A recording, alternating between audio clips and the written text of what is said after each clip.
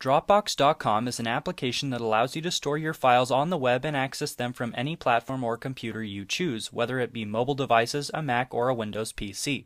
It's also an easy way to share files with other people. This is especially useful if you're working on group projects. This tutorial will focus on your Dropbox account on the web through Dropbox.com. Any file you upload to your Dropbox account will also be accessible on any computer or device where you have the Dropbox application installed.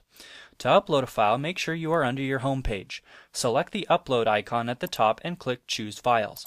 You can also drag any file from your desktop directly onto this web page and it will be uploaded. If you want to organize uploaded files into folders, click the new folder icon at the top and give it a name. One thing you'll want to do is download the Dropbox application to your computer desktop.